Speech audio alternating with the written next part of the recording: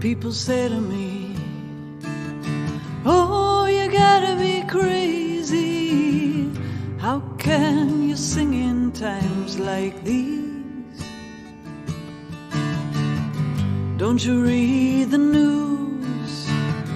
Don't you know the score? How can you sing when so many others grieve?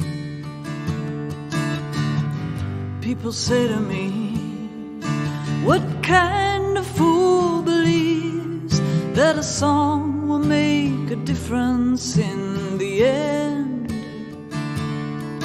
By way of a reply, I say a fool who sees a song as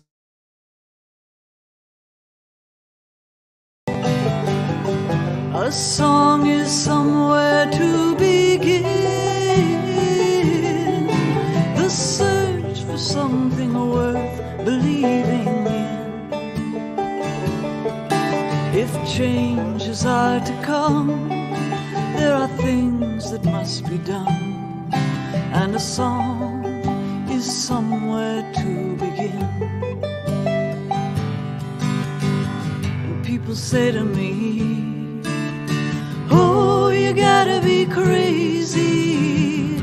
How can you dream in times like these? Don't you read the news? Don't you know the score? How can you dream when so many others grieve? People say to me, what kind of fool believes that a dream will make a difference in the end? By way of a reply, I say a fool such as I, who sees a dream as somewhere to begin. A dream is somewhere to begin. The search for something worth believing in. If changes are to come, there are things that must be done, and a dream is somewhere to begin. And people say to me, oh, you gotta be crazy. How can you love in times like these? Don't you read the news? Don't you know the score? How can you love when so many others grieve? People say to me, what kind of fool believes that love will make a difference in the end? By way of a reply, I say a fool such as I, who sees a love as somewhere to begin. Love is somewhere to begin. The search for something worth believing in. If changes are to come, there are things that must be done, and love is somewhere, and a dream is somewhere, and a song is somewhere to begin.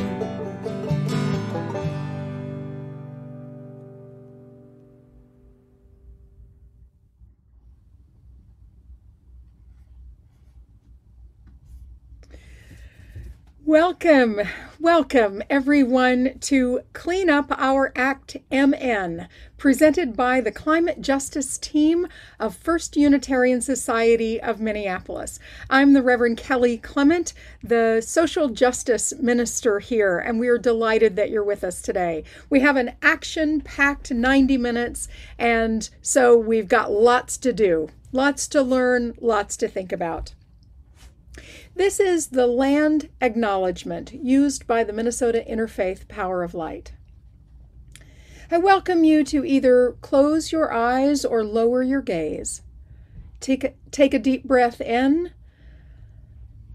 and out. Wherever you may be, let us acknowledge that we are all on Indigenous land. Minnesota is located on the traditional and contemporary homelands of the Anishinaabe and Dakota peoples, the original stewards of this territory. We are committed to uplifting the name of these lands and the community members from these nations who reside alongside of us. We acknowledge the trauma that is deeply embedded in the foundation of this country. The land we reside on came under control of the United States through genocide, slavery, and ongoing occupation. We recognize the deep historical, spiritual, and personal trauma that has impacted Indigenous communities, communities of color, and immigrant communities.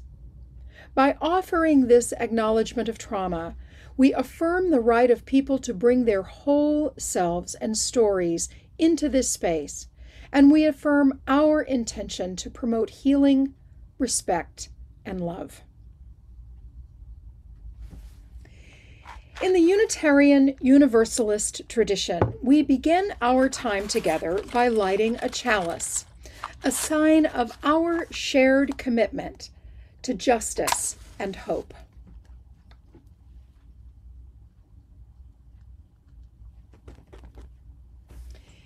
These are the words of Winona LaDuke. Mother Earth needs us to keep our commitment. We will do this in the courts. We will do this on our radio stations. We will commit to our descendants to work hard to protect this land and water for them. Whether you have feet, wings, fins, or roots, we are all in this together. My life is blessed by being in the presence of Catherine Jordan. She is a powerhouse, and I'm delighted to say that she is our moderator and MC for today. Catherine, thank you so much. Thank you, Kelly. It's a pleasure to welcome all of you to our second FUS Earth Day event. We have a full agenda of important bills and action items for you to take. I will introduce our guest speakers and keep us on schedule. I'll be giving a 2-minute heads up to speakers so they know when their time is up. We will have time for questions and answers at the end of each speaker. If you have a question, we please want you to put it in the chat.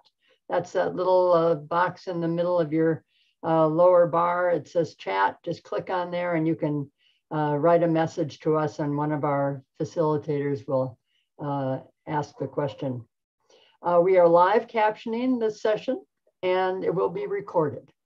So it's now my great pleasure to introduce our co-chair for the Climate Justice team, Amy Dreyer, who will set up our frame. Thanks. Thank you, Catherine. So I'm going to speak about reframing our conversation. So as was mentioned, I'm a co-chair of the Climate Justice team at the First Unitarian Society of Minneapolis. During our event today, we're going to look at a few ways Minnesota can clean up our act. What do we mean by that? Many things. We need to clean up the way we understand the problem. We need to clean up the way companies frame the problem. We need to clean up our way of addressing the problem. We need to clean up the systems that are supporting the problem. And it needs to happen now. How many of us have heard of the phrase carbon footprint? I'd like to tell a story. The story of the carbon footprint. Carbon is everywhere. It's one of our planet's basic building blocks. Its compounds are in common minerals, shells, coral, coal, petroleum, natural gas, and all plant and animal tissue. It helps keep our planet warm. Without it, the oceans would be frozen solid. But our relationship was changing with carbon. And that's where the problems began. At the end of the 19th century, the second industrial revolution was underway. And that's when we first learned of the greenhouse effect and that industrial age coal burning would enhance that natural warming effect. By the mid-1900s, warning flags are waving. Temperatures are proven to have risen over the previous century. We've now had 2 world wars, and people and industry are trying to recover. There's changes to the way we live, the relationship with consumerism shifting from one more of need to one based more on want and convenience. In the 1950s and 60s, shopping malls and supermarkets are born, and brands and consumption play in the creation of identity and community. Also during this period, we're still noticing changes with the earth. The American Petroleum Institute started investigating air pollution in 1958. A decade and several studies later, in 1968, the report concluded that the burning of fossil fuels would bring significant temperature changes by the year 2000, and ultimately serious worldwide environmental changes, including the melting of the Antarctic ice cap and rising seas. 1968. But we're far from the introduction of the carbon footprint. So let's continue. As industry is prone to do, they were aware of the significant impacts and spent decades burying the information to protect company profits. Finally, in the late 70s, the US administration became aware of the alarming fossil fuel situation and set out on a course of legislative action. Those short-lived attempts died as soon as Reagan took office and executed an environmental blitzkrieg. But let's get back to the whole idea of brand and identity. Oil companies were releasing billions of gallons of petroleum and natural gas, which many people then knew would warm up our planet. BP, known at the time as British Petroleum, was having a problem, an image problem. They hired a marketing firm called Ogilvy and Mather, and in 2005, they launched the $100 million Helios campaign, a campaign that research has indicated deflected responsibility for climate change away from the corporation and onto the individual consumer. From this campaign, we get the popularization of the phrase carbon footprint. The companies that were making the problem turned it around on us. As one article put it, it's a well-known fact that the most effective defense in a criminal trial is an alternative suspect. One of the most successful marketing ploys of the 20th century was when BP framed you for climate change. It's always been their problem. But the profits over our lives is too great. And it was always someone else in the future's problem to deal with. Sure, we built a society around the consumption of oils-based materials. But our part of this crisis is a sliver compared to their contribution. To summarize our story, the carbon footprint is propaganda. So do any of our personal actions matter? Yes, absolutely. We need to reduce our dependency on oil, including products like plastic.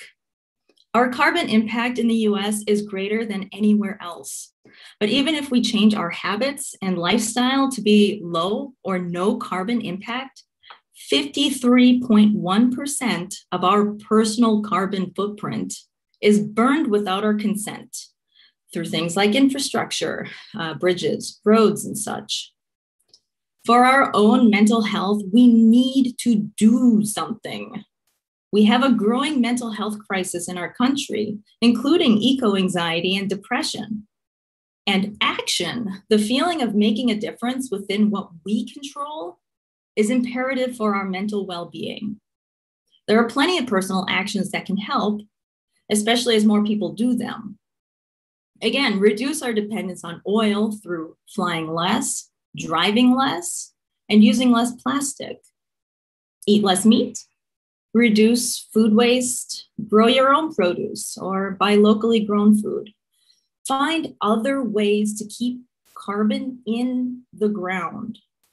Just do more than recycle. As we'll learn today, is not enough. The most important personal actions we can do is to support as much as we're willing to give to the change in our systems through legislation and regulation. Keep the climate crisis a current event issue. Don't let it die out. Keep fighting. I have a 4-year-old, and I need to hope there's a viable future for her. Be aware of current legislation. Vote for politicians who support the legislation we need. Contact your politicians to voice your support of climate-friendly legislation or voice your lack of support for climate-unfriendly legislation. And if you're energized, join the marches and protests. Every body counts. We need to clean up Minnesota by supporting legislation that will change how the systems work. We need those systems to include all of us and not marginalize people, as Dr. Sam Grant spoke of earlier today. We need those systems to include us all. And the content in today's event highlights some great opportunities to change the way we as a community do business. And so we'll hear about the serious issue of plastic and some current legislation from our other speakers today. Thanks. Thank you, Amy. Appreciate that. It's a great summary of what we're going to do today. Now I'd like to welcome Anita Martinez from the First Unitarian Active Voices Advocacy Group. Anita will give us an update on the plastic crisis and what each of us can do to reduce our use and support legislation. Hi, Anita. Hi, Catherine. Thank you very much. Well, we really need to address the plastics issue. It's growing and growing. Next slide, please. We really do have a big problem. It's time to get going. The entire world has been sending their plastics to one company in China. And recently, this company decided not to process our plastics for recycling anymore. You know, I have to say, when you think about it, everybody's sending barges full of plastics across the seas to China doesn't really sound like a sustainable idea anyways. So what should we do? What is the problem? Please, next slide. We'll watch this trailer, which is from part of the film that we'll be screening on Earth Day. We'll have a watch party on Earth Day evening with the story of plastic. So please have a look, and I hope it piques your curiosity for the film event on Thursday. Go ahead. We're back with an alarming new report that came out this past week on the state of the world's oceans. 32% of plastic packaging ends up littering the environment. 40% is sitting in a landfill somewhere. 14% is incinerated. 14% is recycled. But only 2% is effectively recycled. Downhill from the prison, downhill from the mall, downhill from the factory farm and the hospital. It's not reasonable at all that we continue to live like this. Downhill from the border wall, downhill from everywhere, downhill from all you see. The ocean is downhill from gravity. About 8 million metric tons go into the ocean every year. That's the equivalent of one city garbage truck dumping a load of plastic into the ocean every minute of every day. This is the story of plastics. It is fossil fuels finding a new form and finding a new place to flow through the economy. The surge of attention to plastic pollution is pretty striking.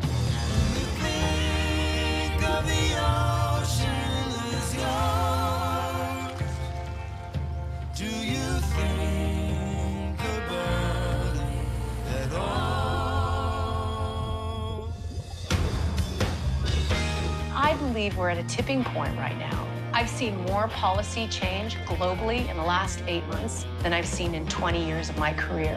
Because not only are governments getting pissed off, but companies are recognizing they can't get away with it anymore.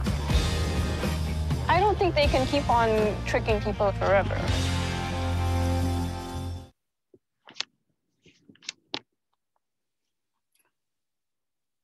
Wow, what an amazing trailer. Put the next slide. Yes, thank you. So please join us to learn even more by joining our watch party about the story of plastic. The film will be screened this Thursday, Earth Day, from 6 to 7:30 p.m. and there will be Q&A. The password is Earth Day, and you can always find all of our links at mnearthday.com. Next slide. Because this is such a big problem, we have to ask our Congress to help us out and our state legislatures. So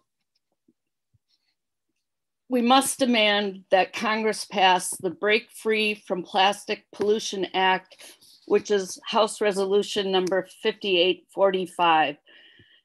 This is the same bill that was introduced last Congress by US Senator Mo Udall, and it is now called the Break Free from Plastic Pollution Act. Next slide, please. Here are listed the goals of this legislation to further regulate. So what we need to do is to shift the stewardship of plastics manufacture, reuse, recycling, and disposal to the companies. And that way we can have a bigger impact if the entire nation is doing things responsibly. So please call or email your congressperson and both of your US senators to ask them to please support Federal Bill 5845, the Break Free from Plastic Pollution Act. Next slide.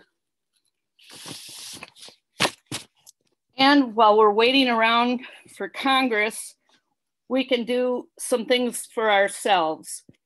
Hennepin County is sponsoring a zero waste eco challenge. It begins on May 1st. You can sign up for free. You'll get a staff person will help you assess your household and see what actions you can take as a household to reduce the amount of waste you throw away. This information will be free.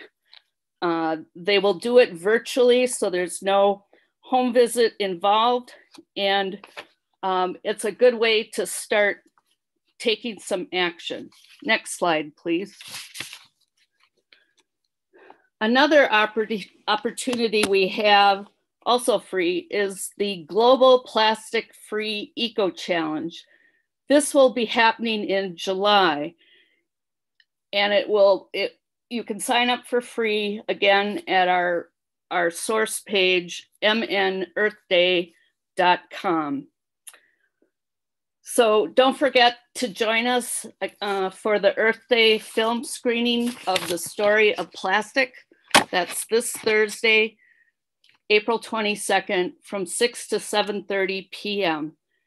And please join us. It'll be an interesting session. Thank you.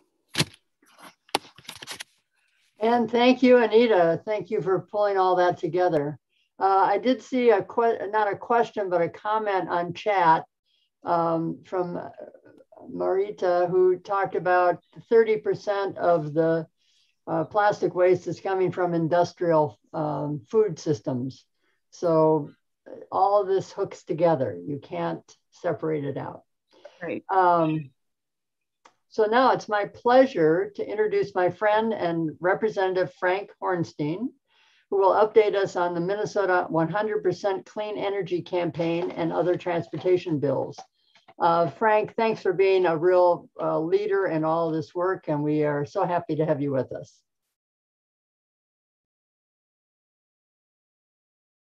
Frank, you need to unmute. All right, there we go. Sorry about that.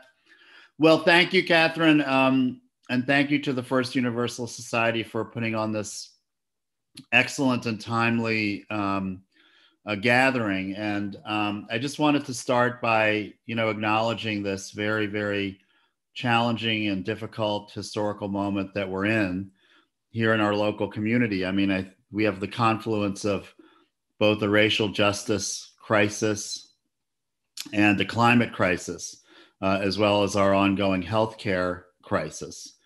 And, in every crisis, there's obviously challenges and pain, but there's also opportunities to organize and opportunities to look at the world in new and different ways. And again, the timing of this is so important. It coincides with a critical period in the legislative calendar as well. And just last night at 9 o'clock last night, in fact, we did pass a omnibus transportation bill. It's a comprehensive transportation bill in the Minnesota House of Representatives. And I'm familiar with that bill because I'm the author. I chair the Transportation Committee. And we did a lot in that bill to address some of the issues that we've already talked about today. And I appreciated very much Amy's conversation about reducing carbon footprints and how important that is in our personal life, but it's not just our personal life. In order to really make the changes that we need in society, we absolutely have to be engaged and involved in politics and building this incredible grassroots and diverse climate justice movement that is growing and emerging every year. It was referenced in the trailer we saw that people are taking action on plastics, and the legislation that you're talking about, that makes a huge difference. So what I'd like to do here, and Catherine, I think we just have how many, I want to make sure that we have time for question and answer, and how many minutes set aside. You've got about 20 minutes, 25 minutes or so, and then we'll have Q&A. Okay, good. Well, I don't want to take the entire 20 minutes because I want to hear from you all, but I do want to just go over, as Catherine mentioned, a couple of pieces of legislation, and then we can take the Q&A. So on the topic of transportation, let's start there, and then we'll get into the clean energy legislation. Transportation is now the #1 source of greenhouse gas emissions in our country, and particularly in the state of Minnesota. While we have greenhouse gas emissions from the utility industry, agriculture, buildings, manufacturing facilities, we're doing a much better job at reducing climate emissions from those entities than we are on transportation. So transportation is not only the #1 source of greenhouse gas emissions. That comes from the burning of oil in cars and trucks and other, buses, diesel. It is also the part of the greenhouse gas emissions puzzle, if you will, that we're doing the least amount of work on in terms of getting necessary reductions. So in the legislation that we passed last night, I wanted to ask 3 questions in helping to develop this bill. The first is, how can transportation help transform our economy, help create jobs, building the infrastructure we need for the future as we move out of this pandemic? How can transportation be a vehicle for racial justice, reconciliation, and healing? How can transportation address our climate crisis? All three of these are interrelated. And so when we address the issue of racial justice in transportation, for example, when the interstate highway system was created in the 1950s by President Eisenhower at the time was initiating that, a lot of jobs were created, a lot of communities were connected to one another, but issues of equity and land use in the environment were not considered. And so we had the destruction of so many Black communities. In our region, most notable was the Rondo neighborhood in St. Paul. And that neighborhood was literally cut in half and bulldozed, and many, many businesses and homes were lost and people were displaced. So much wealth and income left that community. One exciting way that we're really looking at racial justice and racial and reconciliation and racial reckoning in our transportation bill is that we are funding an effort called Reconnect Rondo.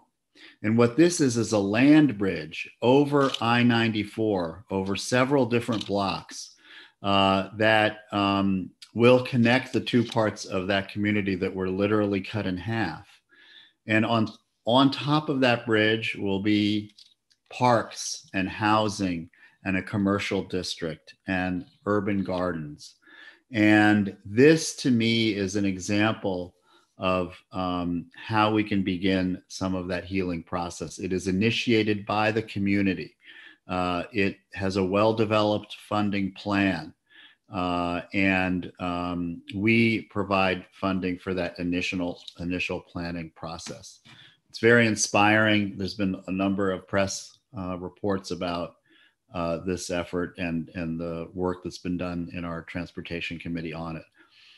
Now, another way that we can promote racial justice and equity in transportation is promoting public transportation.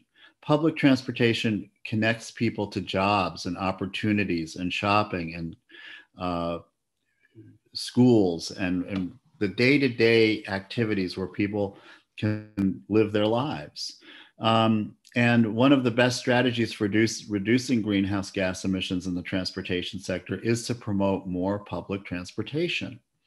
And so a couple of examples of a new and modern and effective way of getting people around by bus is something called bus rapid transit. If some of you are familiar with St. Paul, there's a line called the A line, which goes up and down Snelling Avenue over to the 46th Street Hiawatha station in Minneapolis, and then up to Rosedale Shopping Center. This is proven to be an enormously popular way to get around. It's a bus that moves along Snelling Avenue at a much faster clip than a regular bus would. The stations are a little further apart, but you get on and off very quickly. It's like a train. You pay ahead of time. The platform is low. You just board the bus and you're off. And we want to build an entire network of these rapid buses throughout the region.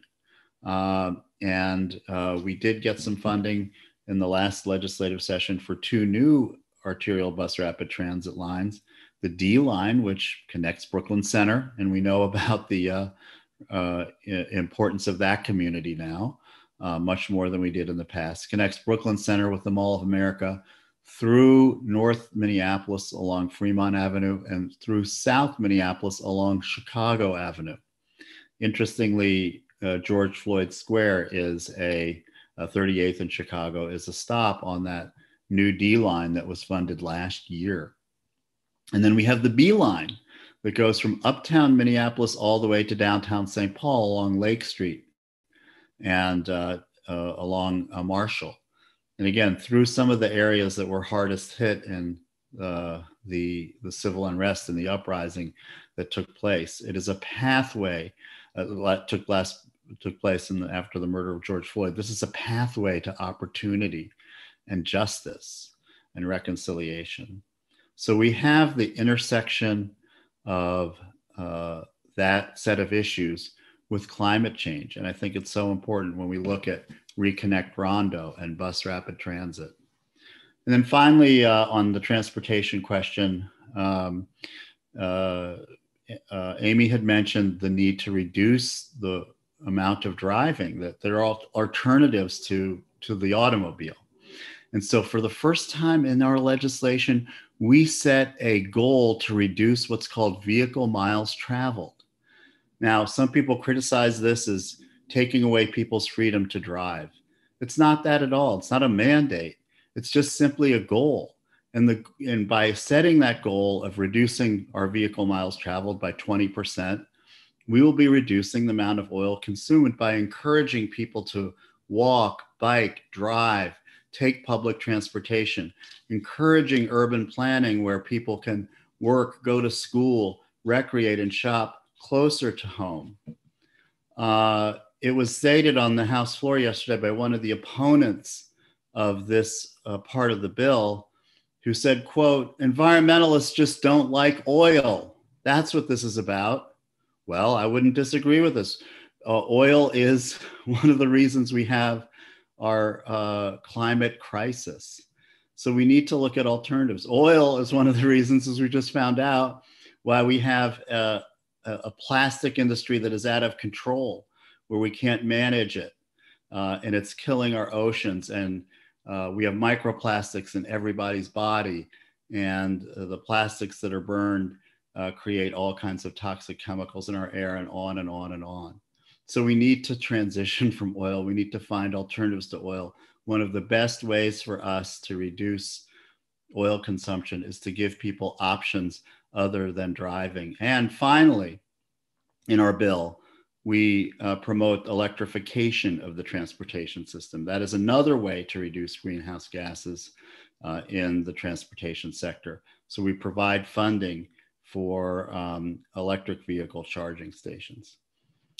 And let me transition now to the energy bill, so we passed transportation last night at 9 o'clock. And later this week, we'll have an climate and energy bill. And I'm very proud of the fact that the Minnesota House of Representatives has a committee called Climate and Energy Policy and Finance. And so Catherine had mentioned the 100% clean energy bill.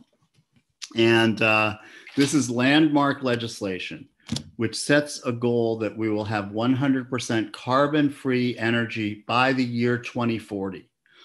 This would make Minnesota among the leaders in making that transition to renewable and clean energy.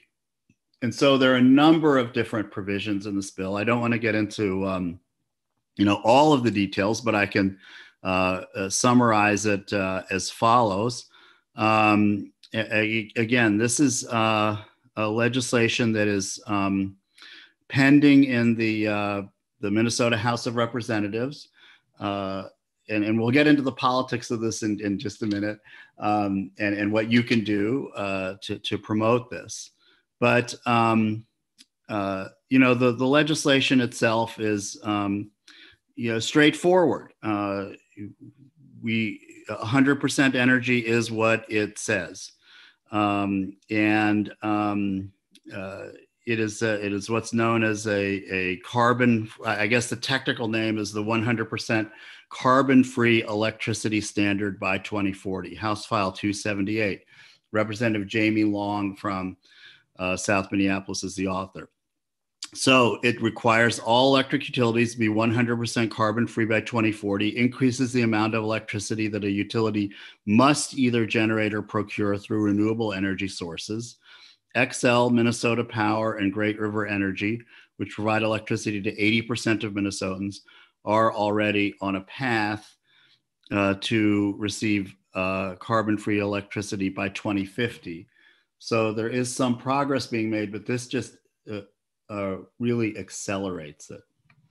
Now, I have an amendment to this bill that I added, and we'll conclude with this because I think this is what I'm about to describe is kind of where energy and waste policy, again, those images that were shown of those plastic bottles washing up on the shoreline and finding their way into the depths of our oceans were so jarring and so upsetting and disturbing. So how does this relate to energy? Of course, we heard about the way that oil is used to create these plastics, but in their disposal, we also have a huge problem and challenge. And again, Amy talked about composting. Here is the amendment that I added to the energy bill. The downtown Minneapolis garbage incinerator is considered, get this if you don't know it, because it's very concerning. Under current Minnesota state law, that dirty garbage incinerator downtown is classified as renewable energy. It's classified as renewable energy in the same way that wind and solar are classified as renewable energy. That is legislation that passed over 15 years ago, promoted by the energy industry. I think it's a form of what we call greenwashing, because that garbage incinerator produces greenhouse gas emissions, quite a bit of greenhouse gas emissions. In fact, under Representative Long's bill that I just described, incineration will be phased out because it is so dirty. It creates as much greenhouse gas emissions, even more on a per kilowatt hour basis than coal. And we all know how bad coal is. And so in the legislation, we take away that renewable definition for the downtown garbage incinerator, which burns 1,000 tons a day of waste. Waste that could be reduced first and foremost, recycled, composted. In Minneapolis, we have a residential food, it's not just food waste, but organics waste, composting pickup. That's 31% of the waste stream. We can compost that, we can do a much better job. We can reduce our waste, we can recycle, we don't have to burn it, we don't have to landfill it. So I look at the,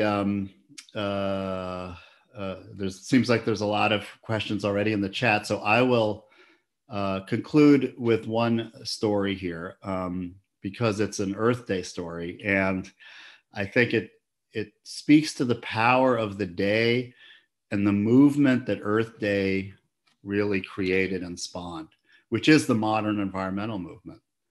In 1970, I was in 6th grade.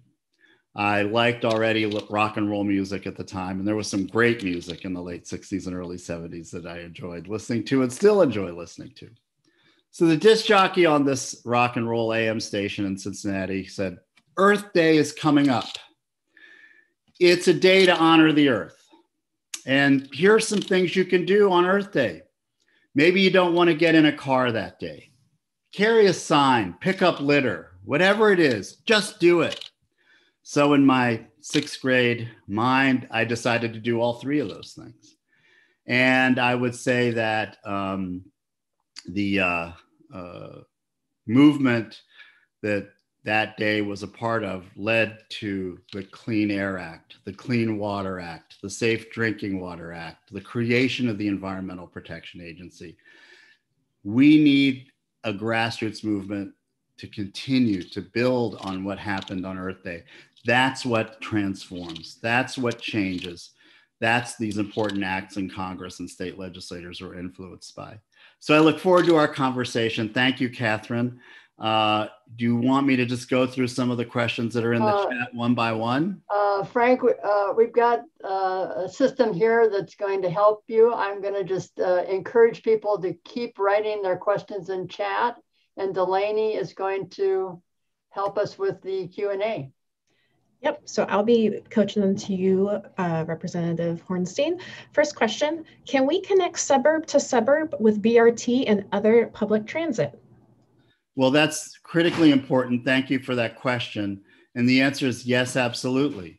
One of the provisions in the legislation that was passed yesterday in the House was an additional half-cent sales tax for public transportation. And what that will do is provide new funding for questions. Hold on just one second. Okay, we just had a little noise entering the house here. So I wanted to make sure that everyone could hear me.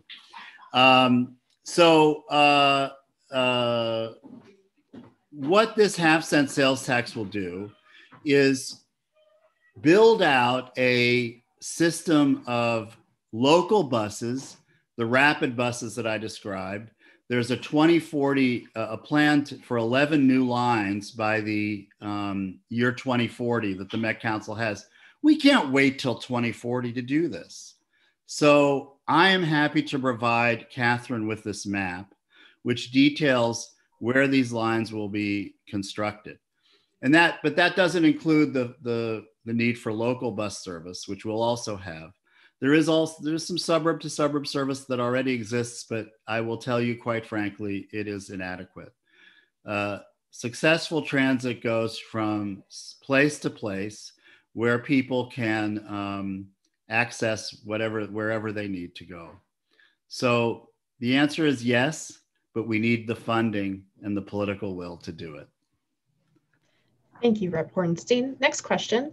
Do you know when the MPCA will adopt federal emission standards so we can have more electric and hybrid cars? Well, there is an important process going on in the MPCA now. We are trying to adopt the standards that we believe the federal government will adopt, but California has already adopted, known as the Clean Car Rule. And so there is a legal process that the MPCA is engaging in now. Public comments were recently taken, and they're going to create a set of rules. Rules are similar to laws, but they're not created by the legislature. So it's a rulemaking process, a quasi-legal process that the MPCA is now engaging in. And the timeline, I think, is, I don't know exactly, and I can get back to you on that, but I think in a year and a half, that process will be completed. And we're understanding that under the Biden administration, this could become a national process. The Obama administration had it. The Trump administration got rid of it. Now individual states are trying to adopt it based on that California standard. There's other ways besides the clean car rulemaking, in addition, which I strongly support clean car rulemaking, and a number of us legislators weighed in on the rule process with the PCA. But again, electrification of the infrastructure, extremely important. Public transportation and bike walk options, extremely important.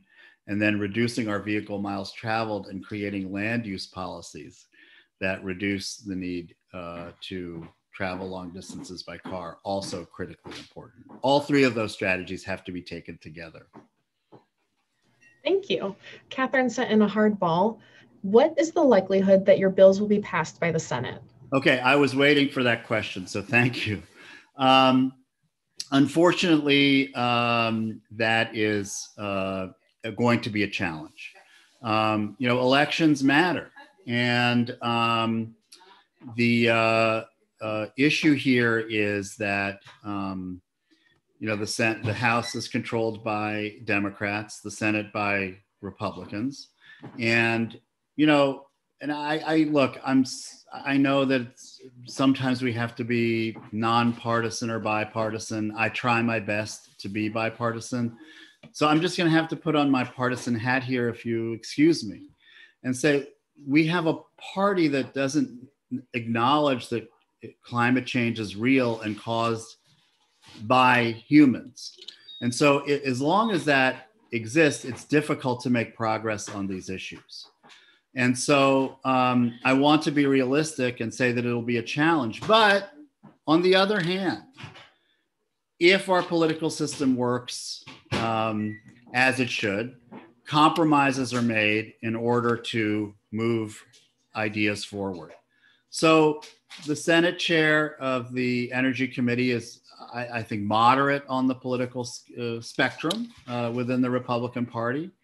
And it's my hope that at least on various energy issues, we can make progress, not necessarily as optimistic on transportation. We will do our best to ensure that we can make progress as much as possible. Minnesota is, I think, one of 2 states that has divided government. That means that either the House or Senate is controlled by one or the other party. So we're going to have to get together. We're going to have to work this out. The governor is indicated that he would sign the type of transportation bill that I have put forward, and he has indicated he would sign the 100% clean energy bill if it were on his desk. But to be honest, we're going to have challenges with the Senate. If you live in a district that has a state senator of either party, please contact them about this legislation. Thank you. Next question. Do you have any thoughts on the bill for disposing carpeting? You know, that bill is an excellent bill, and it is, I believe, in the Omnibus Environment Bill. That is, the author of that bill is Rick Hansen, and that will be debated late next week. Are you hearing any background noise? I'm sorry, we have a little background noise here. Are you hearing that? Just a little, but it's completely tolerable. Not a problem. Okay, we'll take care of that. I apologize. Okay, next question. I'm sorry. We have a question from Carol Hamilton. What about the growing truck transportation of goods? She says that she lives in St. Cloud, and one day she counted 400 trucks in half a day on 94. Well, this is a huge issue. There is both a carbon and pollution issue, and there is a issue with safety with these larger trucks. And so I can tell you, as the chair of the Transportation Committee, we're trying to deal with at least some of the size of the truck vehicles and ensuring that they're safer. We're constantly getting requests for variances so that heavier trucks can travel our freeways. I continually resist that. Freeways and county roads and township roads, by the way. So we want to control truck weights. But you know, we had what we called Electric Vehicle Day in the Transportation Committee and Energy Committee. And I asked the trucking industry to come and to say, and to show us what type of, do you have vehicles? Are you making progress? Can you electrify the truck industry? They declined. They didn't say that they had anything of that nature. So, you know, as much as I have some concerns about safety issues around freight rail, you know, the transportation of oil, for example, by freight, I do believe the rail industry does a much better job in terms of reducing a carbon impact in terms of transporting freight. But it's a real issue. I-94, you know, if you've traveled I-94, even from Chicago to the Twin Cities, tremendous amount of truck traffic. It's a reality. I think that, you know, trucking has been important, you know, in keeping us alive during this pandemic in terms of our freight supply chain. But we need to make those trucks, make sure that they're safe and that we can reduce their carbon impact. Thank you. Our next question, who defined the garbage incinerator as renewable? Well, the garbage incineration industry. It's the people that build these facilities, and unfortunately many counties that own and operate them, such as Hennepin County. They have a strong lobby. I introduced legislation several years ago to eliminate this renewable designation from garbage incineration. And, you know, it seemed to be a major employment opportunity for contract lobbyists. It is a powerful coalition of industry and some elements of the public sector. But when I was at Clean Water Action, I worked as a grassroots organizer for many years in the environmental movement before I was elected. And when I was at Clean Water Action in the 1990s, we defeated a garbage incineration proposal in Dakota County.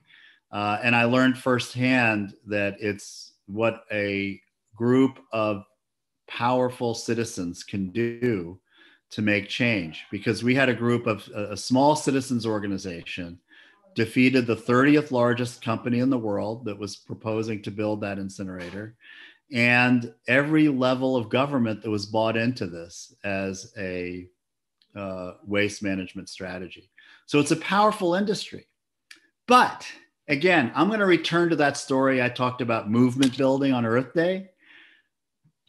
This session in the Minnesota House of Representatives, we won against. It was the first time we were able to achieve victory in the Minnesota legislature against this powerful industry in many, many years, if ever, by phasing out incineration in the 100% renewable. Again, by 2040, I wish it could be done sooner, but we have a complete phase out of garbage incineration by 2040. And at least in Hennepin County, we are not in this legislation, not designating it as renewable, that we're actually, remember there was that, the journalist who just retired and Channel 4 who used to have a show, a little area called Reality Check, a show called Reality Check. We finally have a reality check that incineration is not renewable. So that's progress. Now, will that survive the Senate? Hard to tell. But again, we'll get into the what you can do to take action section of the program, I think, in a few minutes, and I can outline that. But that's why we have that designation. So it's a great question. I appreciated getting that question. Yeah, and our next question kind of fits right in with that. From Shannon Dotson, she asks, what can we, the public, do to encourage the changes you're sharing to happen? Petitions, emails, etc. Can you share links with them? I very quickly will say on mnearthday.com, if you keep scrolling down, we have a lot of links to ways you can make change. But Representative, what are ways we can really help make this happen? Well, thank you for that question too. You know, as someone with a grassroots organizing background, I believe in the power of organized people to defeat the power of organized money. And that's what all of these environmental issues are all about. All of these issues where we're going up against a very well-funded fossil fuel industry. We're going up against a very well-funded waste industry and plastics industry. So, you know, they have a lot of resources to hire lobbyists to, fund campaigns, but we have power too. And we have power in our organizations. And I know that earlier, you know, in the program, a group called Minnesota Interfaith Power and Light was mentioned. And, you know, that's a great organization in terms of, you know, getting involved as a faith community. We have so many excellent groups working on the set of issues I've talked about.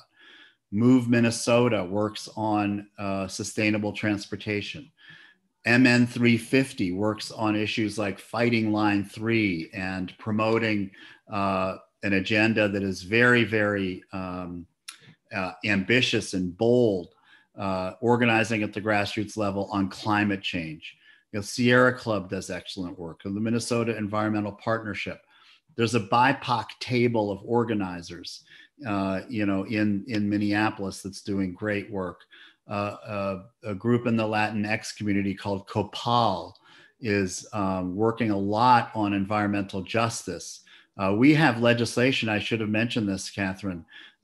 There's legislation that talks about for requiring the Pollution Control Agency to address cumulative impacts of different, pollutants on BIPOC communities, on frontline environmental justice communities. Again, that intersection of racial justice and environmental justice. So many of our issues. Again, inspiring what you do. I don't go to enough meetings or too many meetings where people read that land acknowledgement at the beginning, where we acknowledge indigenous genocide. We acknowledge the impact of colonialism on the land and on the people. And so I think we're in Minnesota, I have not seen until recently this level of engagement on environmental justice issues. So there's many, the bottom line is join an organization, be part of an organization. Organizations work together. They can tell you when and where to write letters to, showing up at a rally, when we are able to be together at the Capitol, showing up there, but there's ways to virtually show up at the Capitol or at the county board meetings and things of that nature until we are able to be together after the pandemic when it's safe to do so. So join an organization. The ones I mentioned are just a few of them, but I think that would be my advice to you. Frank, I think we have time for one more question. I'm going to just say Ruth Agar, who's our incredible senior member. She's kind of the queen of our congregation. And she writes me very often, by the way. She does? You should write letters. You should be like Ruth and write letters and be like Ruth and make them handwritten letters. They're even more effective that way. All right, Ruth, good work. Well, she asked, where or will there be provisions in legislation for elderly, disabled, example for metro mobility funding? I am so glad, Ruth, that you asked that question, because metro mobility is a mandated federal program. It is sorely underfunded. It helps people with disabilities and it helps senior citizens. And it is often the only way for people to get around. And so we, in our bill yesterday, we added an amendment that would make metro mobility part of the state budget. It would stand on its own as a state budget item, which, that might sound a little bit wonkish, but that's really, really important. Because when it stands alone as its separate item in the state budget, then we can actually ensure that money goes to that program every year at a specific amount. And so, but in order to do that, we need to make sure that there's money in the budget and that the Met Council that operates metro mobility is adequately funded. So it's not simply good enough to say on a budget sheet, okay, metro mobility, we need to have a number by that budget. And right now it's almost $100 million unfunded that needs to be funded. Now they get a base amount, but it comes from sort of the broader Met Council budget now. It's not a separate item. It's not a separate forecasted item. And so that is something I hope we can get done with the Senate, by the way. I mean, there's certain things, and I didn't mean to sound so pessimistic or dour. There are certain things I think we can get done with the Senate. That's one of them. When it comes to climate and transportation, I'm going to work as hard as I possibly can. I will fight as hard as I can with all of you, with the organizations I mentioned earlier. We're going to do our best, but I'm hoping, Ruth, that's maybe one victory we can have this year, along with Reconnect Rondo, right? They may not go for our $9 a year increase in the gas tax. They're opposed to $9 a year, believe it or not. You would think that the sun wasn't going to rise in the east because we were indexing the gas tax to inflation for safer roads and bridges. But, some things I'm more optimistic than others. Representative Hornstein, thank you so much. If we could all be here clapping, we would give you a standing ovation for your continued commitment, work, energy. We're in solidarity with you, and stay on if you can. We appreciate it. I'll definitely stay on for a little while. I've got another meeting. And I don't know if you know, maybe through you, Catherine, or others, I can. I just wanted to announce that I'm involved in an Earth Day program myself on April 28th, and we're going to focus on climate and energy issues in the area that I represent. But it's going to really be storytelling. We think it's so important it's not going to be the typical thing where some elected officials get up and tell you about their legislation. We have so many people, and I think there's so many people on this call that are doing incredible work. And we want to highlight our own neighbors and friends' work in this area. Great. And young people, older people. It's April 28th at 7. I will send you information. Thank you for having me, and thank you for your work. I mean, I have to tell you. And we're the first Unitarian Society of Minneapolis. Yes, I thank the First Unitarian Society and all of your hard work. You've been there every step of the way on social justice, environmental justice, racial justice, economic justice for so many years. I can't thank you enough. All right, I'm going to move us along. Thank you again. Now we're going to hear a short update from 3 speakers regarding Minnesota action in the legislature. First up is Emily Newhart from Minnesota 350, who will discuss the Clean Cars Bill. Thank you, Emily.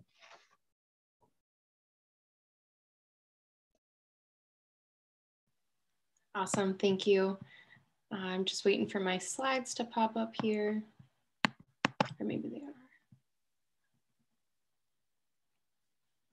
My name is Emily. I'm a volunteer with MN350. I use she, her pronouns. And thank you, Representative Hornstein. I think one of the questions earlier before I launched into my slides was a timeline. My understanding is that a decision on clean cars might be being made sometime in May here. I could be wrong. And then the rule wouldn't go into effect until I think the year 2022. So there is kind of a extended timeline, but that can definitely change.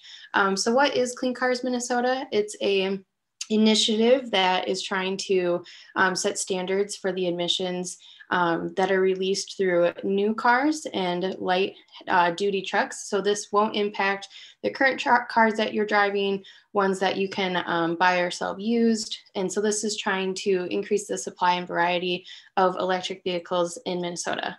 Next slide. And so this rule is trying to be passed, but what is standing in the way? There's quite a bit. On the right, you see some of the senators that have co-authored a bill that is passing through the Senate, and it has a companion bill in the House. Senator Matthews is the primary author on that. He's the one in the striped suit there, but it's Senate File 450 and House File 395. And it says that the MPCA, the Minnesota Pollution Control Agency, should adopt standards for air quality, but not relating to emissions from cars. So this is really directly opposing the goal of Clean Cars Minnesota. And so the sole purpose, or the purpose of the MPCA, among other things, is to help Minnesotans have healthy air. And also it focuses on preventing and reducing the pollution of air. And so the state agency that is specialized to reduce our air pollution through this Senate file and House file would not be able to do its job and would not be able to set standards for our air pollution. So next slide. These are some of the representatives that co-authored the House File 395. And there's also some other bills that are proving to be resistant to clean cars and its goals. There's this ominous environmental finance bill, which sort of combines multiple bills into one. And it's more likely that this omnibus bill would be, like bills in an omnibus bill would pass instead of just on their own. So the Senate File 450 is wrapped up in that bill. And then also in the House, there's an amendment, House 1684 Amendment 32 is an amendment to an omnibus bill in the House, and it directly says that the MPCA may not conduct rulemaking to establish motor vehicle emission standards. And so this again is trying to attack or get at getting in the way of Clean Cars Minnesota and taking away the ability of the MPCA to establish those clean air qualities that Representative Hornstein had mentioned earlier. Next slide. And then, oh, hold on. I think something in the chat. Oh, sorry, correction. The amendment was not offered yesterday and is not in the transportation bill. So I think that's an update on my part. So then what can you do to make a difference? Contact your legislators, including your Minnesota senator, your Minnesota House representative, and Governor Walz. And this is important on some of those Senate files, House files, and then Governor Walz has the potential to veto bills as it comes before him. Next slide. So a really great website that I found is this one right here, where all you do on the left-hand side is enter your address, and then it'll create this list of all of your representatives. That has proven to be really easy for me, and it provides phone numbers and emails. So you can take a picture of this or, screenshot on your phone, and you can go to the next slide. But that's how I found it to be really easy to email and contact my legislators. And then this slide is sort of a nice little script where you can address your senator or representative by their last name, introduce yourself, show that you're a constituent, and really just start out saying that you want to contact them, opposing any legislation that would remove the MPCA's ability to regulate emissions. Those are the Senate files again, and the House one. Maybe we'll take off the amendment there, and then Governor Walz, you can include the first three. And what I like to do is just really personalize it, show like why I care, how this impacts me. Just take it down to one story. Don't feel like you have to tell your whole life story. For example, for me, my husband has a really strong history of cardiovascular problems in his family. And so having clean air, which relates to heart health, is really important to me as a Minnesotan and taking care of my family. So that's sort of what I weave into my letters to my representatives. And then you just close out saying, it's important for the MPCA to maintain their ability to have this rulemaking process. And then you can just, ask them to call you back or looking forward to their email back. And then you just sign your name. And sometimes I include my address too, which shows that you're a constituent. Next slide. And so a great way of staying up to date on bills, including these and other ones that you might be interested in, is going to this website here. You just create a login information and you can add your bill on the right-hand side. You can see it circled in green. And you just add it and you can see the alerts and where it's going through the Senate and the House. And just an important note is that this website does not give you email updates of the alerts. So what I try to do is maybe check it once a day if things are, if I'm watching a bill, or sometimes multiple days if things are moving fast. But a couple times a week can be a great way to keep yourself updated. And the last slide is just saying thank you, and just reach out if you have any questions, and thank you for your time. Thank you, Emily. Great presentation, great summary. I'd now like to welcome Marita Boujol, who's also from 350. She'll share information on the Headwaters Food and Water Bill. Hello. Thank you for welcoming me to your gathering today. So I am the author of the bill, the Headwaters Community Food and Water Bill.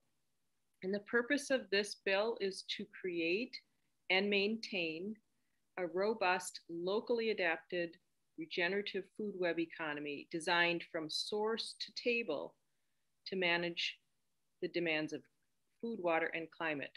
So this isn't just about farming, it's about every aspect of a food economy, all of the pieces that bring it to our table. And we are asked often, why is it called the Headwaters Bill? Well, Minnesota is the headwaters for 3 major watersheds, and that positions us as leaders in caring for water. But as we know, right now, we are all dependent on an industrial food chain that is unsustainable in every way. If you look at the condition of soil and water wherever the industry operates, you'll find that it's contaminated by toxic chemicals, or in the cases of the animal industry for producing meat, you have the toxic waste that's produced in quantities that cannot be addressed. So there's a real need for us to actually create a sustainable food economy. Right now, we're utterly dependent on a system that is publicly funded and is unsustainable. And it really is important to understand that this is a created economy. The Farm Bill, combined with public investment and trade deals, creates this industry. It does so in our name with those public investments. And whether you're shopping at a grocery store or using a CSA, even if you grow your own food, we're all paying for this system that's unsustainable. It also is a major contributor to climate change with greenhouse gases. So what we're doing with this bill is providing the infrastructure that's necessary to have a truly robust, locally adapted system. And the reason we can do this is because we already know that the people who are actually feeding the world today are small-scale farmers. It's little known fact that most of the food in the world grown today is grown by small-scale farmers, and they do it using only 20% of the world's water, fresh water, each year, compared to the industry, which uses 80% of the world's fresh water to feed only 30% of the world's people. So what we know from this information is that the people who've historically been the leaders in climate adaptation and capacity to grow food are the indigenous peoples who still, in many cases around the world, grow food as they did thousands of years ago, using locally adapted plants and seeds, using practices that are sustainable, and caring for their ecosystems. And as we all know, there really isn't anybody else who can do the job of caring for our ecosystems. We're the stewards, but we don't have an economy that's set up to actually support that role.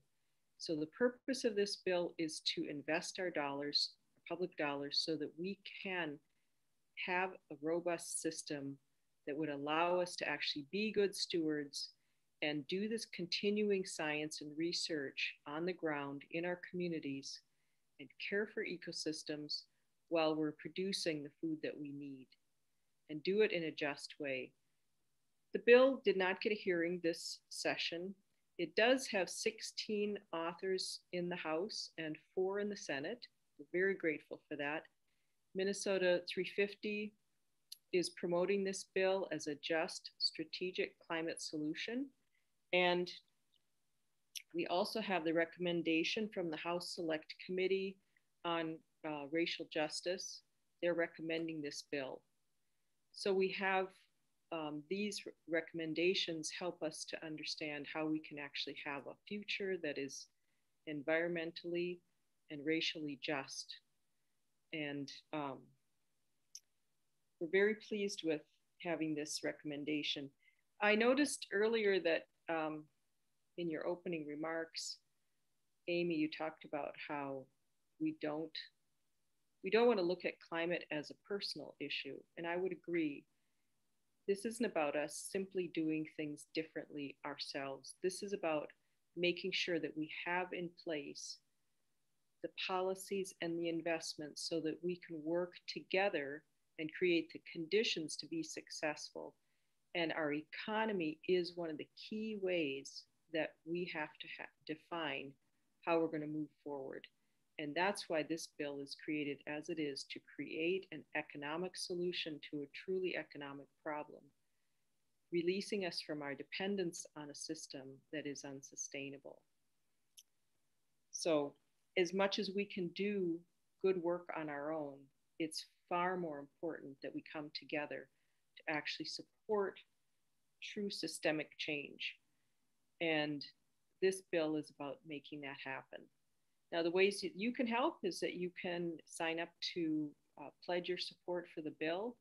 Once you do, you will receive notices on future actions, including contacting your legislature and various other things. We are hosting events. We're having one next Sunday featuring myself, as well as Representative Goli Her, who is the main author in the House.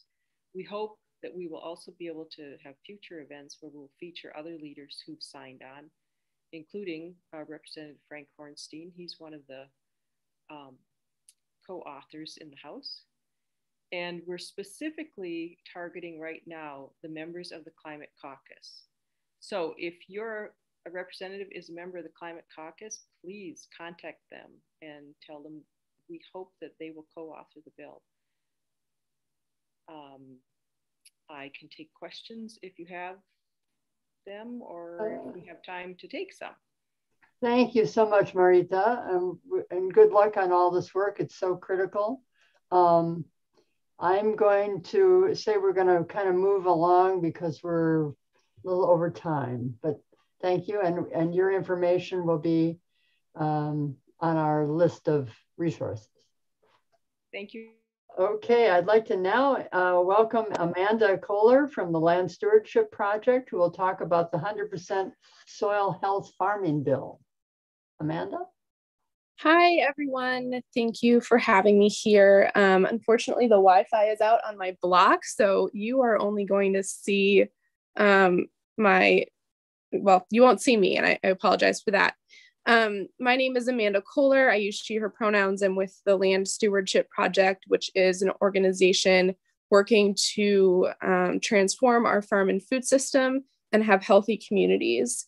2/3 of our members are rural, a quarter are farmers, and the rest are urban and suburban allies of these folks. And about 9 months ago, maybe 6 to 9 months ago, our members came together and said, the farm and food system we have right now is not working. Agriculture has the potential to really not just decrease the amount of carbon that we're putting into the atmosphere, but also sequester carbon, put it back in the ground, put it back in vegetation where it came from to begin with. And so over 2,000 of our members and supporters came together and crafted the 100% soil healthy farming bill in Minnesota. I'll be able to share some links with you all through Catherine and other folks here. I wanted to share with you all the link to our petition and describe the bill and tell you a little bit about where we're at. And tell you about a couple of opportunities that's coming up. Again, it's the 100% soil healthy farming bill, House File 701 and Senate File 1113. We introduced the bill in February. It passed 11-1 out of the House Ag Committee, passed out of the Civil Law Committee, and key portions of the bill have been included in a few of the House omnibus bills in Minnesota.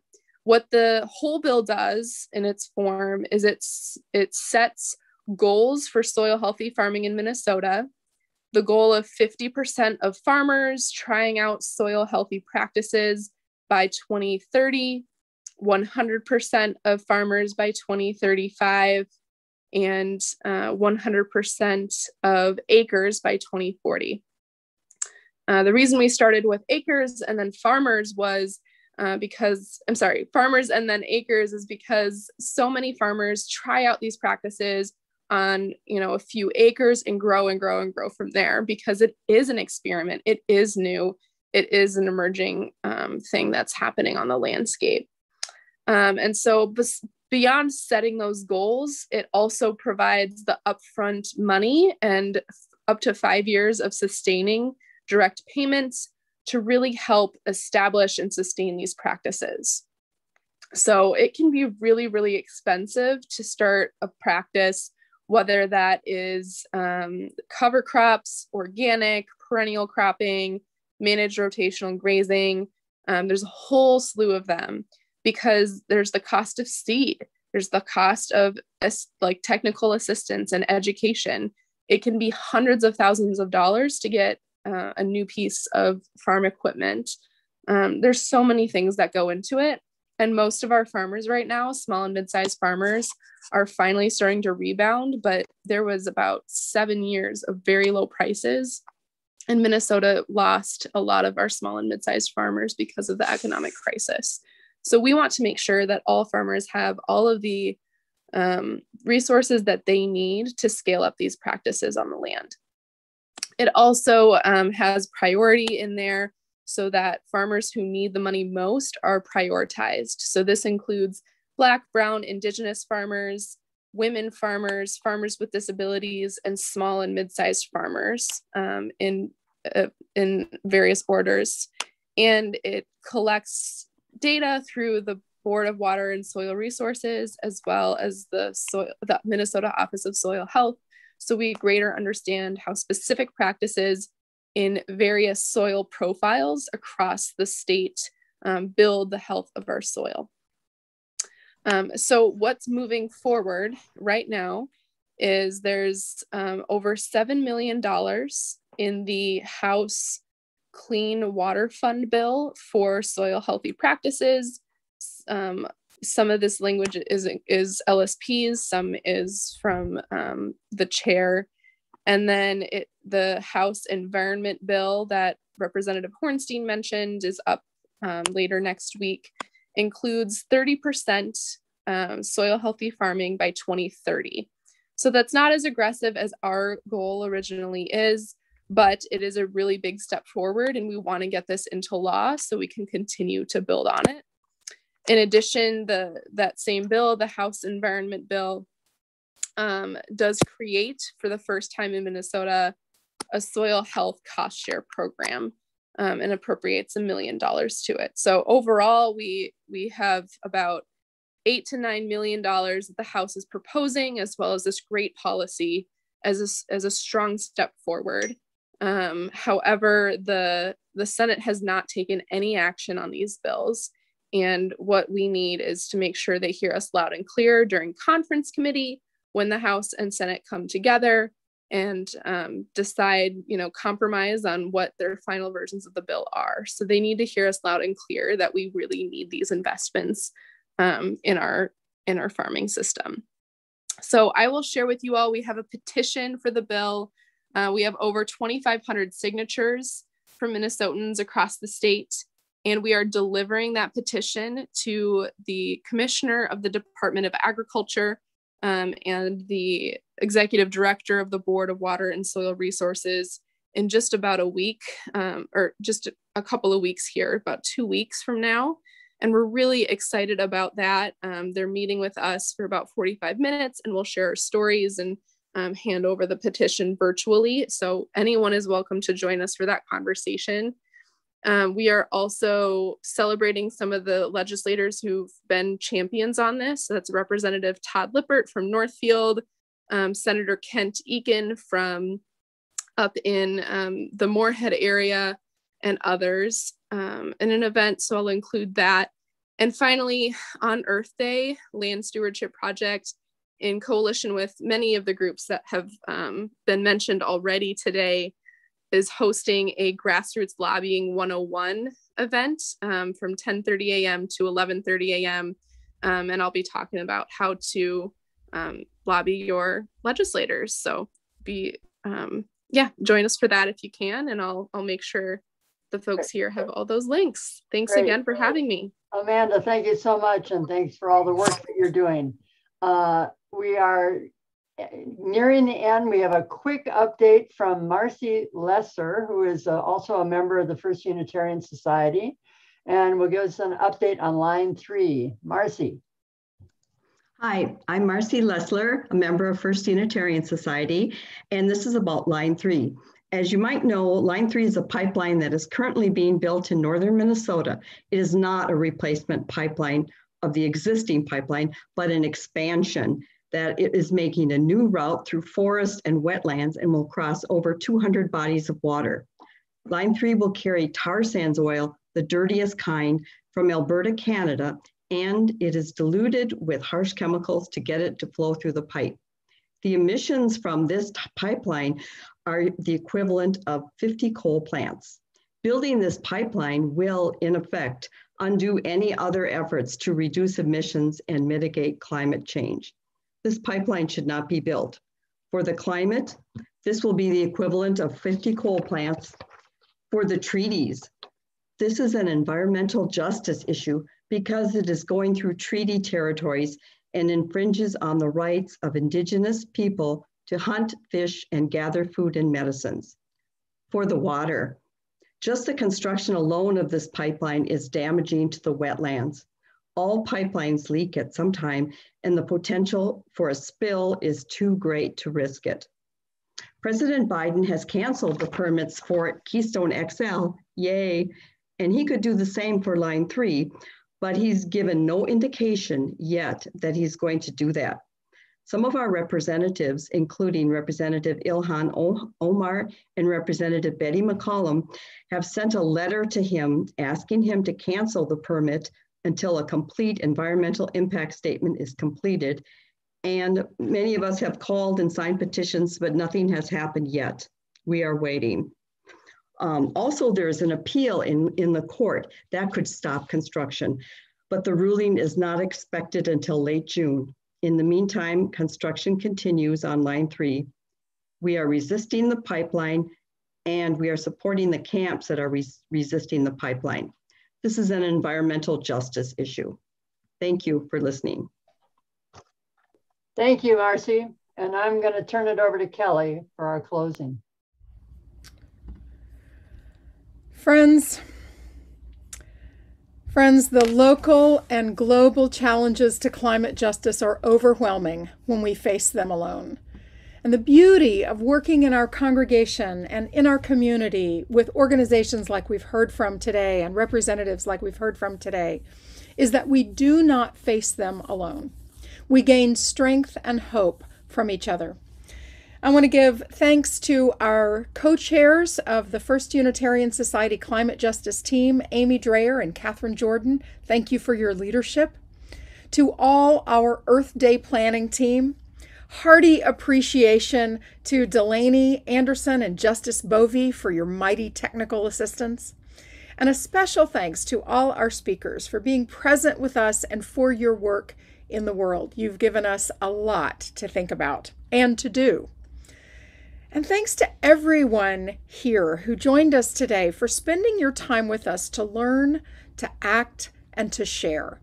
This program will be posted on the First Unitarian Society of Minneapolis YouTube channel. We invite you to return back to it and share it with your friends.